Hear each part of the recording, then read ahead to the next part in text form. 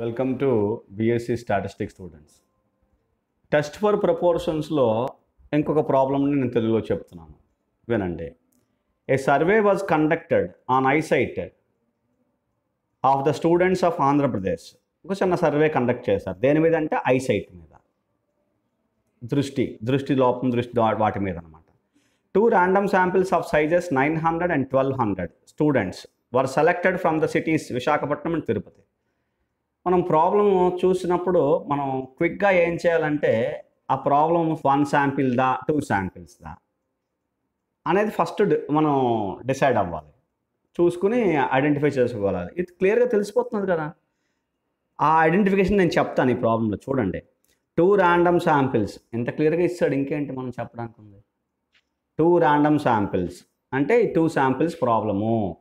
So sizes ఏంటి? Of sizes N1 900, N2 1200. చాలా క్లియర్గా ఉంది. So selected from 2 cities, 2 cities నుంచి తీసుకున్నారు. ఒకటి విశాఖపట్నం, ఒకటి తిరుపతి నుంచి 900 1200 స్టూడెంట్స్ని తీసుకున్నారు. ఇప్పుడు అవుట్ ఆఫ్ దీస్ అంటే ఈ ప్రాబ్లము 2 శాంపుల్ ప్రాబ్లమ్ అని డిసైడ్ అయిపోయింది. Okay, and out of these 20% and 15% have eyesight. అంటే ఇందులో 20% పీపుల్కి, స్టూడెంట్స్కి ఐసైట్ ఉంది. ఎందులోని? విశాఖపట్నం రెస్పెక్టివ్లీ అన్నాడు కదా, అందుకని విశాఖపట్నం నుంచి 20%. అంటే P1 ఈజ్ ఈక్వల్ టు 20%. డైరెక్ట్గా P1 ఇచ్చాడు. ప్రపోర్షనేట్ వాల్యూ మీకు పర్సంటేజ్ అనేది ఇస్తే అది కంపల్సరీగా ప్రాబబిలిటీ ఆర్ ప్రపోర్షన్. ఇది ప్రపోర్షనేట్ ప్రాబ్లము, దట్స్ ఆల్. అంటే 2 ప్రపోర్షన్స్ ప్రాబ్లం ఇది. ఇదే ప్రాబ్లం ఇది 2 ప్రపోర్షన్స్ యొక్క ప్రాబ్లము. అంటే P1 ఇచ్చాడు, జనరల్గా X1 ఇస్తాడు, ఇప్పుడు P1 ఇచ్చాడు. So P1 is equal to value అంత 20%. అంటే 20/100 తీసుకోండి, 0.20, 0.2.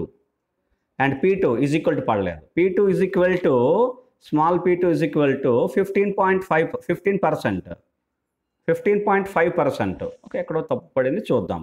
So 15.5% have eyesight respectively. అంటే రెండో సిటీ తిరుపతిలోని 15.5% ఐసైట్ అని వాడి డేటా చెప్తోంది.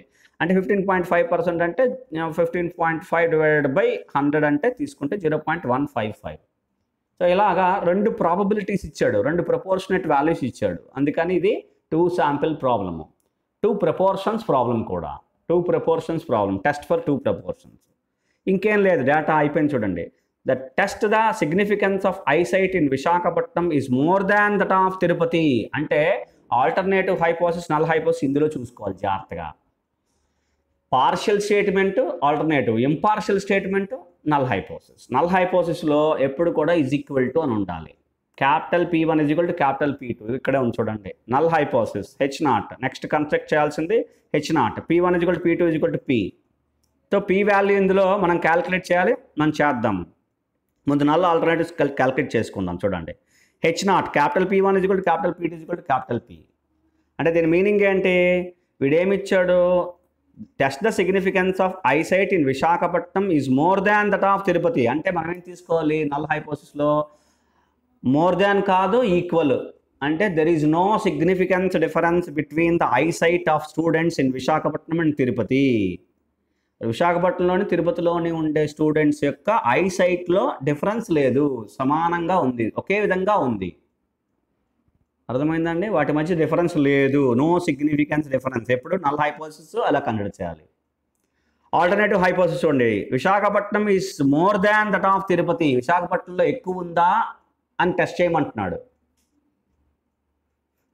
మనకి ఇచ్చిన డేటా బట్టి విశాఖపట్నంలో ఐసైట్ ఎక్కువ ఉందా అని టెస్ట్ చేయమంటున్నాడు. అంతే, మనం ఏం తీసుకోవాలి? ఎస్ అని తీసుకోవాలి. అంటే the eyesight of the students in Visakhapatnam is more than that of Tirupati, is more than in Tirupati అని తీసుకోవాలి. అంటే capital P1 H1 capital P1 greater than capital P2 తీసుకోవాలి. అంటే it is 1 tile test. So 1 tile test problem ఇది. Alternative హైపోసిస్ 1 tile test. ఇప్పుడు మనం calculate చేయాల్సిన ఇంకొక వాల్యూ ఏంటి? P క్రాన్ Q క్రాన్. P is not known. P అనేది ప్రాబ్లంలో ఇవ్వలేదు, capital P value, capital P. అందుకని P వాల్యూ క్యాలిక్యులేట్ చేయాలి. Capital P క్రాన్ is equal to N1 P1 plus N2 P2 by N1 plus N2. P1 ఇచ్చాడు అనుకోండి, P1 P2 ఇస్తే ఈ విధంగా క్యాలిక్యులేట్ చేయాలి.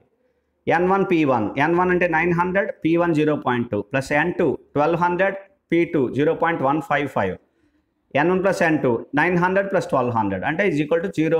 వాల్యూ క్యాలిక్యులేట్ చేయండి. సో 0.1712 వచ్చింది. ఈ వాల్యూ క్యాలిక్యులేటర్తో క్యాలిక్యులేట్ చేయండి. Next Q క్రాన్ 1 minus P క్రాన్ 0.8288. ఇలా రెండు వాల్యూస్ మనం క్యాలిక్యులేట్ చేసుకోవాలి. ఎక్కడైనా చేసుకోవచ్చు మీరు. నల్ ఆల్టర్నేట్ హైపోథిసిస్ అన్ని రెండు అయిపోయిన తర్వాత చేసుకోవచ్చు. ఇప్పుడు చూడండి, ఇంకా 2 పాయింట్స్ చేయాలి మనం. ఏంటవి? Test statistic under H0 calculate చేయాలి. Test statistic under H0 Z is equal to, ఇదే కేసు ఇది capital P is not known case.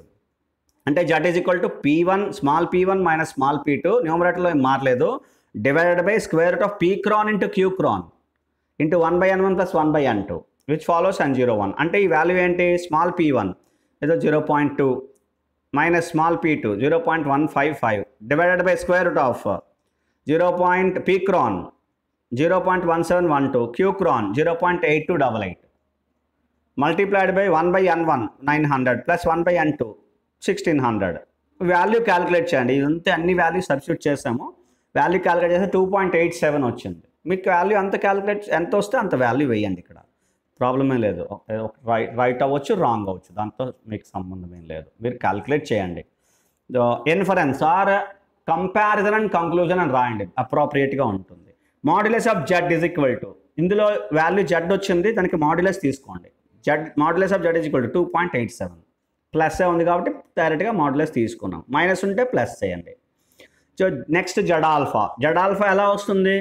వాడు లెవెల్ ఆఫ్ సిగ్నిఫికెన్స్ స్పెసిఫై చేశాడు ప్రాబ్లంలో, 1% లెవెల్ తీసుకోమన్నాడు కాబట్టి మనం 1% లెవెల్ తీసుకున్నాము.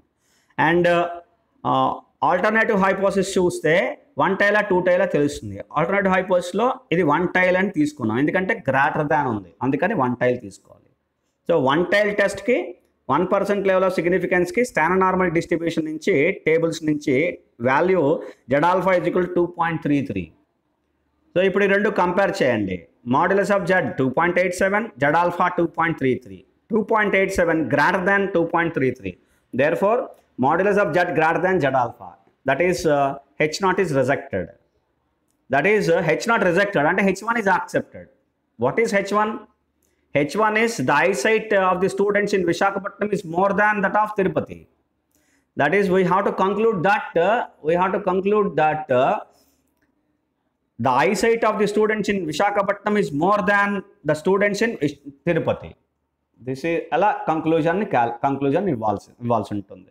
ఎలా కంక్లూజన్ ఇస్తామంటే H0 రిజెక్ట్ చేసాము అంటే H1 యాక్సెప్ట్ చేస్తున్నాము. H1 అంటే ఏంటి? The eyesight of the students in Visakhapatnam is more than of Tirupati.